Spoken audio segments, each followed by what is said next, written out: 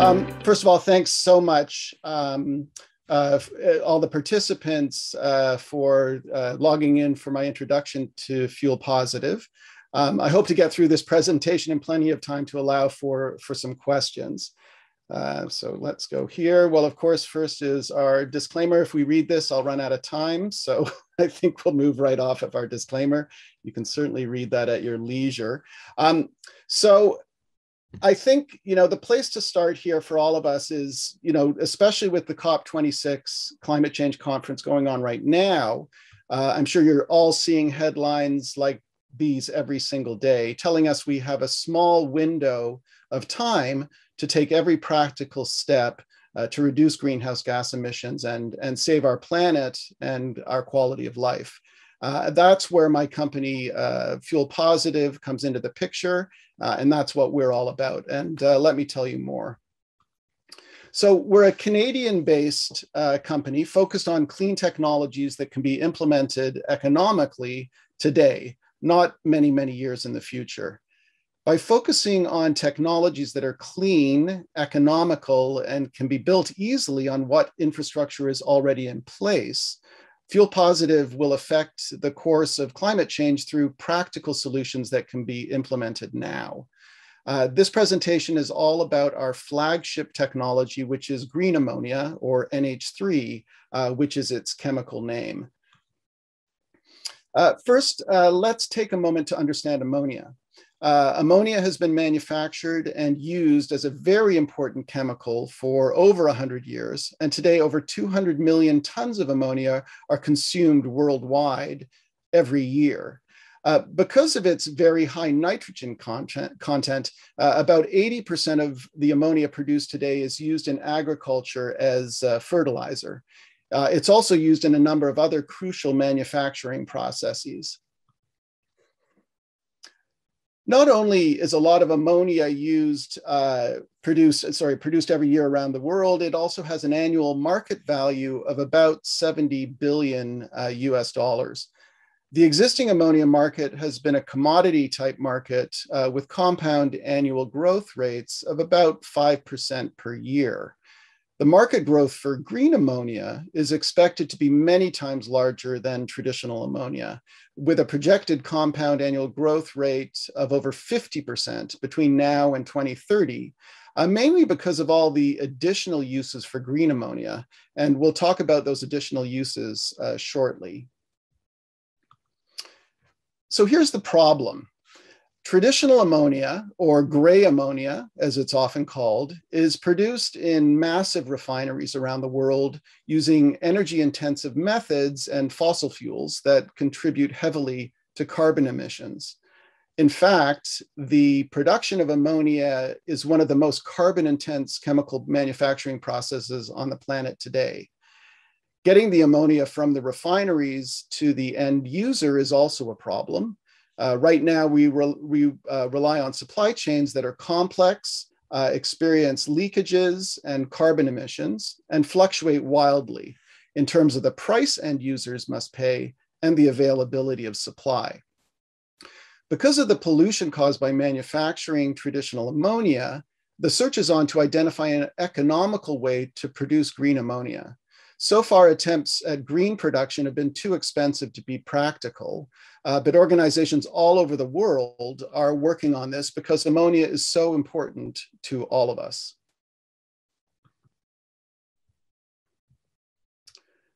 Our engineers wondered, what if we could find a way to make green ammonia affordable? And that's what we've done. Our system takes air, water, and a sustainable source of electricity to produce carbon-free or green ammonia because fossil fuels are not used in the production process at all. And because our new production process uses significantly less energy than the worst of the old manufacturing systems, our green ammonia is affordable. Just like traditional ammonia before it, our green ammonia can be used as a fertilizer, but for the first time, producing it doesn't contribute to global warming. It can also be used as a chemical in any of the manufacturing processes that use traditional or gray ammonia today. And there's more we can do with our green ammonia that no one considered in the past because of the pollution associated with gray ammonia. Our green ammonia can also be used as a clean fossil fuel replacement anywhere fossil fuels are used in internal combustion engines. Our green ammonia is ideal for use in fuel cells. Our green ammonia is ideal for grid storage, which means we can store energy when it is plentiful and use it when we need it. And maybe the most exciting point of all, our green ammonia is an ideal carrier of hydrogen for the hydrogen economy. And more about that in a minute.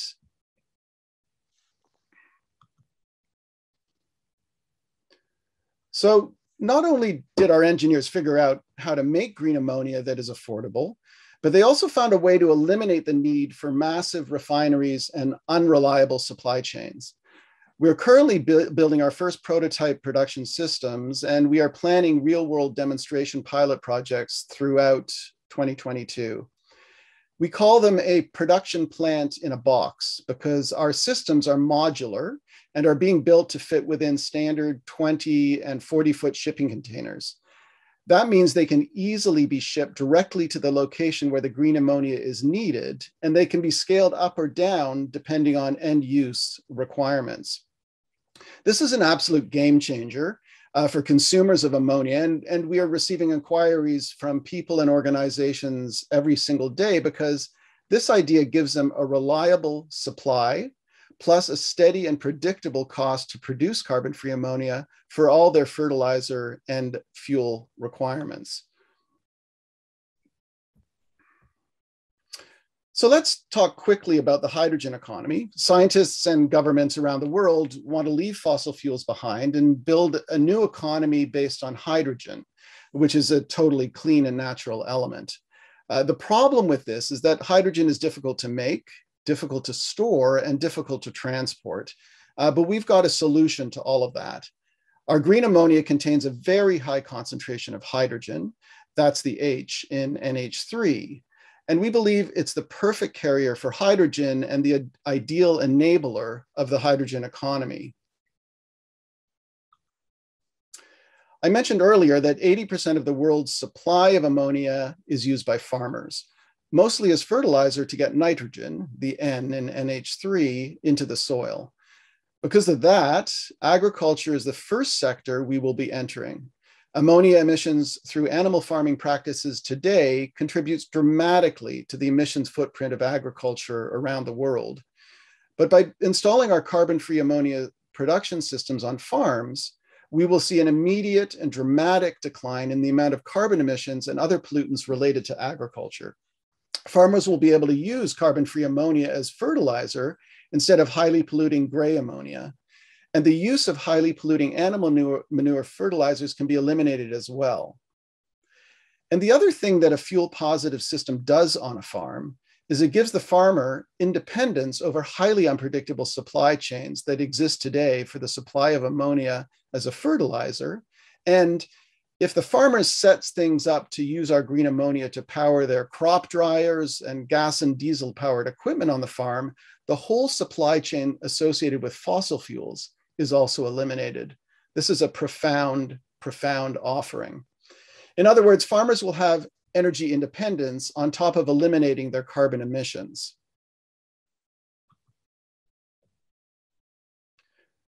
Here's what a farm would look like utilizing our system. You can see that the water and air go into the fuel-positive container-sized production unit that is powered by sustainable electricity sources. In this case, some windmills and some solar cells and sustainable electricity from the grid. The anhydrous ammonia is produced and stored for use in storage tanks. The farmer will utilize our green ammonia as fertilizer, which is injected into the soil by a green ammonia fueled tractor in this case. And our green ammonia can be used as fuel for grain drying or to power any other farm systems the farmer uses, including generators for backup power. Another application for our green ammonia is the vast transportation sector. Most people don't realize it, but ammonia can be used in place of gasoline, diesel, propane, and other fossil fuels used to run engines and generators. Our system is totally unlike the current centralized production systems where gas, for instance, is transported over large distances in pipelines and trucks to get where it's needed. Instead, we will place our green ammonia production systems right where the actual end user consumption of the fuel takes place, whether that is at a truck refueling depot or even a regular gas station with access to sustainable energy. The production, storing, and refueling of cars, buses, trains, ships, or even planes with green ammonia would be handled right on site. This is a pretty revolutionary way of reimagining fuel for transportation. We're talking to a number of different segments in the transportation sector right now to identify possible partners. Given the high costs and supply problems with fossil fuels right now, we're getting a tremendous amount of interest in this offering. Another perfect application for our modular and scalable systems is for grid storage. First of all, the energy density of ammonia over any chemical battery is dramatic and exponential. So imagine wind farms and solar farms and other sustainable generation sources having fuel-positive systems installed that would take excess generation and store that energy in our green ammonia, which would then allow the sustainable energy producer to turn around during demand hours and run ammonia-powered turbines or fuel cells, producing electricity and feeding that electricity back into the grid. This is a much more viable and scalable alternative to any other grid storage technologies we are currently aware of today.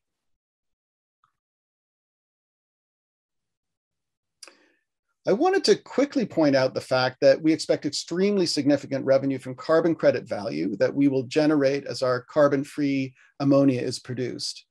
Of course, we'll work with local officials in each area to determine the carbon credits for each jurisdiction.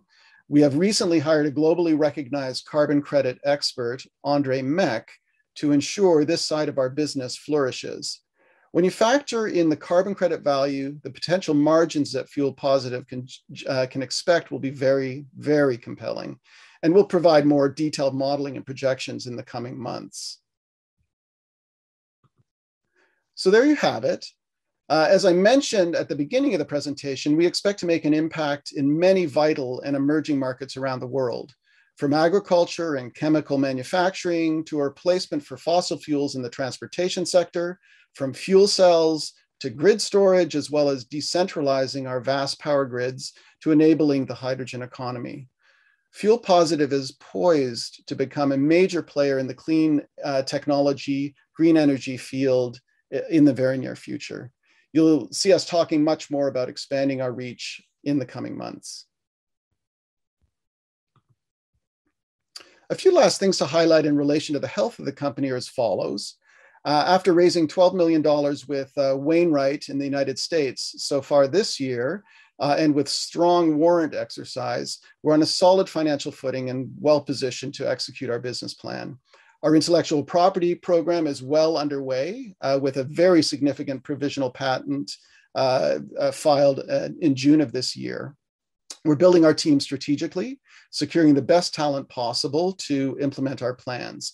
We also believe that through effective government relations and public relations work, we'll successfully attract the most meaningful partnerships in our space to ensure that our solutions are deployed globally with the best partners.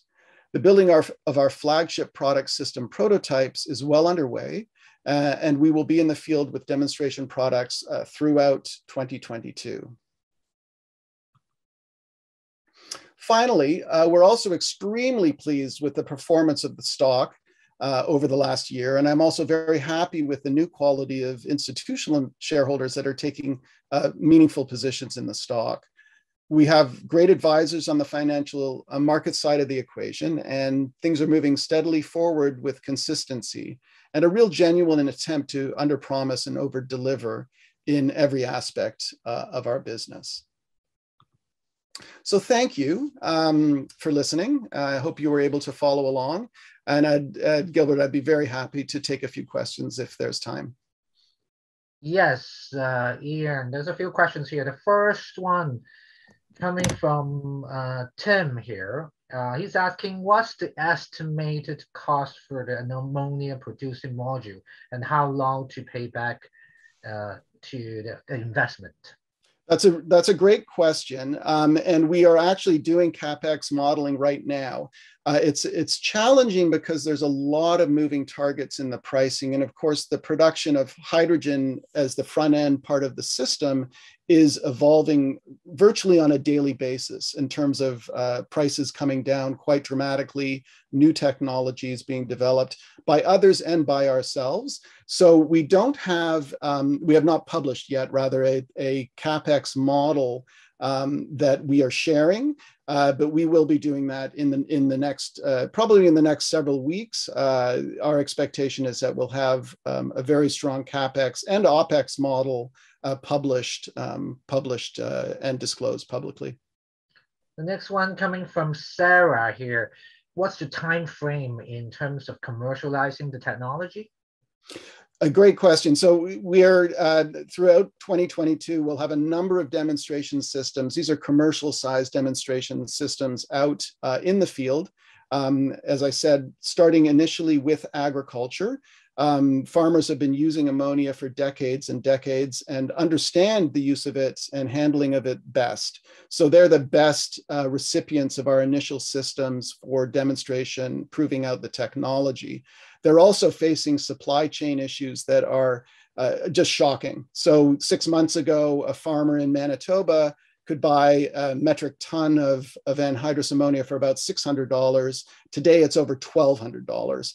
And supply is very deeply challenged. So, the model that we have is, while the demonstration systems are out there, we are also building manufacturing capability. And our plan is to build our systems in Canada.